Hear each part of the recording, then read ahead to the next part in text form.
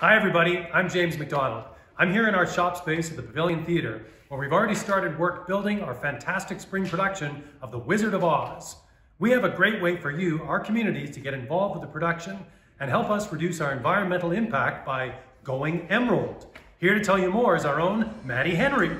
Thanks, James. Hi, everyone, and welcome to the Pavilion Theatre. We're here among some of the items we've collected so far for our Go Emerald recycling drive. Now, you might be wondering, what are we going to do with all of this stuff?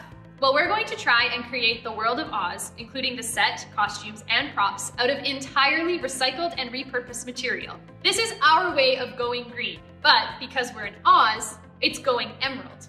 And that is where you come in. We love getting our community involved in our productions, so we're hoping that you can help us build this show with the items you donate. It's a really big show, so we're gonna need a lot of stuff.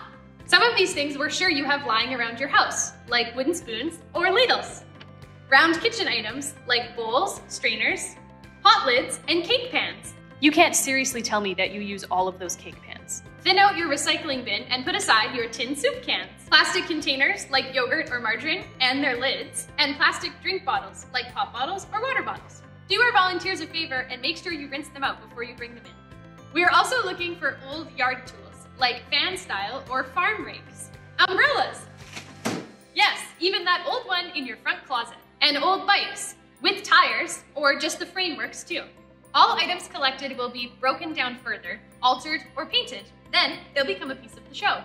Afterwards, items will either be repurposed for other shows, recycled, or disposed of responsibly.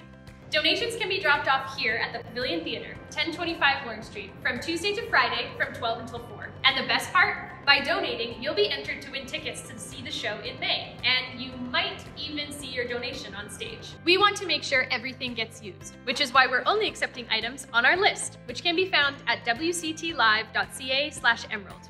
If you have any questions for our team, you can send us an email at emerald@wctlive.ca. Thank you for your donation, and we'll see you in Oz.